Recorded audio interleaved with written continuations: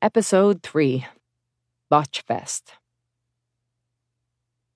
There is a long-standing tradition at WWE of showing respect for those with more tenure than you.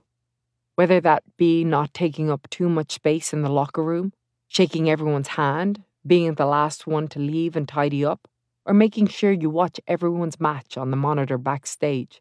It was important to convey that you were paying homage to those who had been there longer. Some of these traditions have fallen off in recent years, but I liked the idea of paying your dues. Though, at times, I was a bit too timid.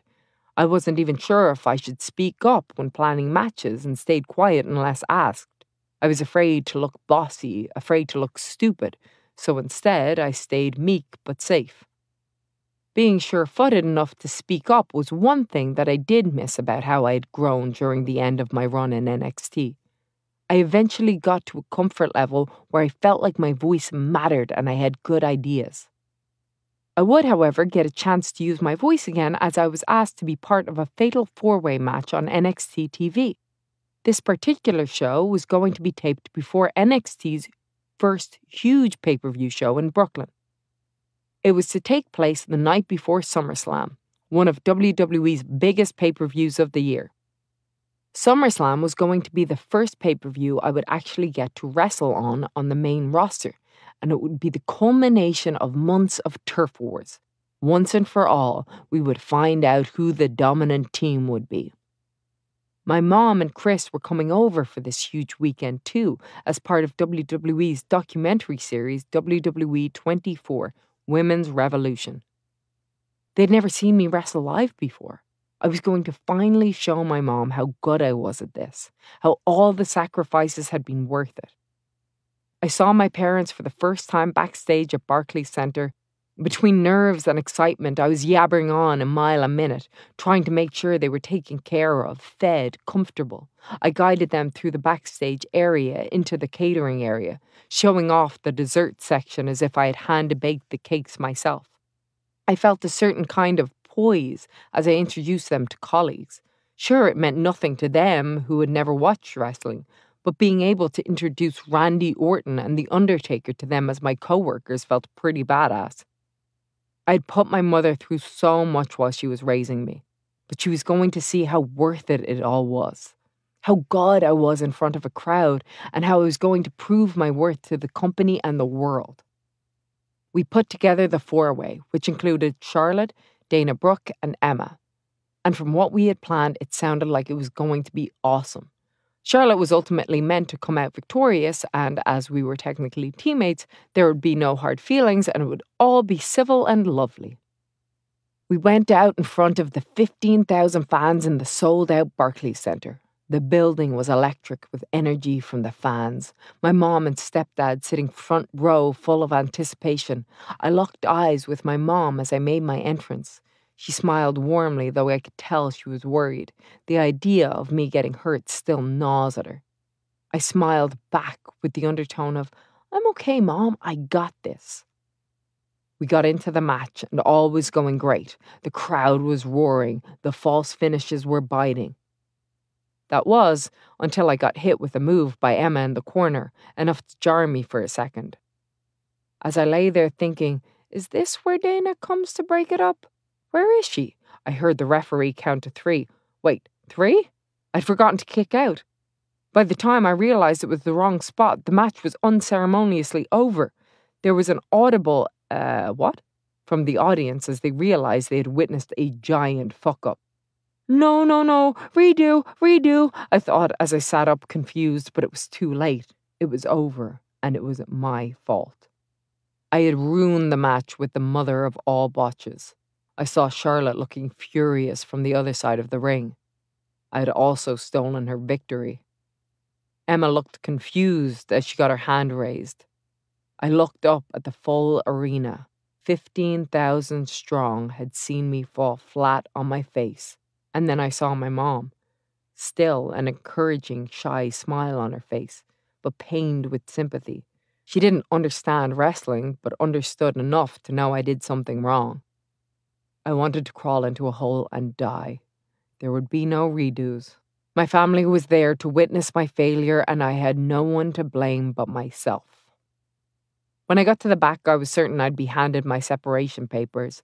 Thanks for coming, you're the shits. Now please never show your face in this company again.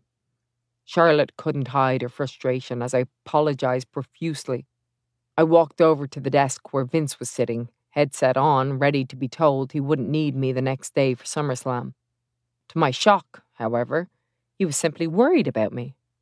"Are you okay?" he asked, genuinely and kindly, fearing I had lost consciousness from the knock in the corner. Stephanie, being the sweet angel that she is, did her best to comfort me with tales of her own fuck-ups. It didn't help. I was too far down the well of self-loathing. My mom and Chris were led to the back to meet me. I didn't want to face them. I had wanted so badly to prove to them that I had followed my own path and become a success. Instead, I was wondering if I'd be flying back to Ireland with them at the end of the weekend, unemployed. It didn't help that the other half of the four horsewomen, Sasha and Bailey, went out that night a few hours later and tore the house down in the best match I had seen two women have. It told a story, it was gripping. They pulled out moves I'd never seen before, and I watched from the back, extremely inspired, as the crowd lost their minds at every pin and submission attempt, but also downright jealous and full of shame. When it was over, Bailey had now become the new NXT Women's Champion, and Sasha shook her hand in respect. Triple H sent Charlotte and me out there for a curtain call, the four horsewomen who changed the business. I have never felt like more of a fraud in my life, standing in their glory, crippled with humiliation.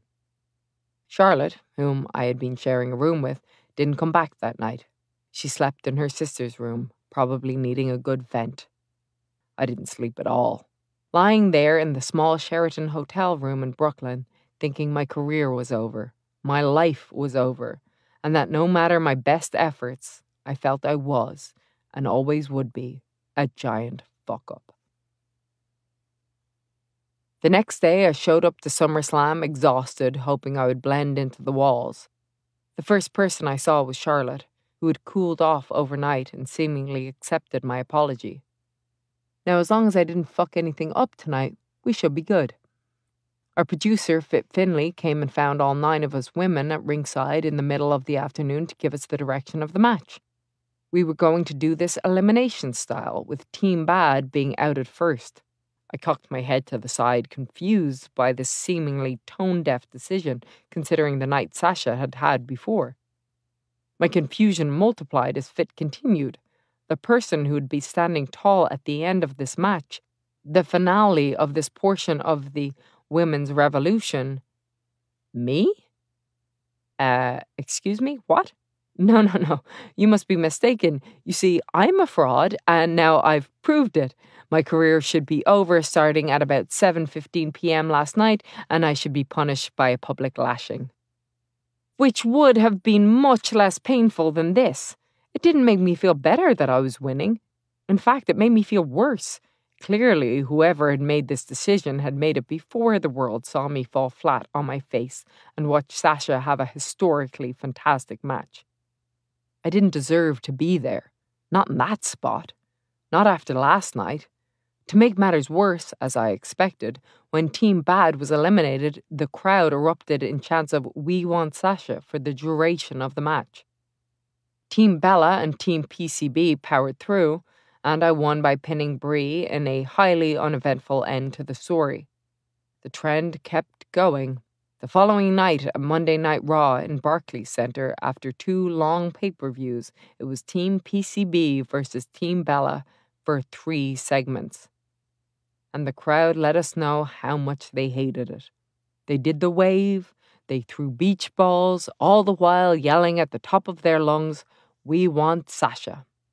Only a couple of months after the famed hashtag of "Give Divas a Chance" had broken out online, igniting all of this, the crowd was letting us know how little they cared about the rest of us.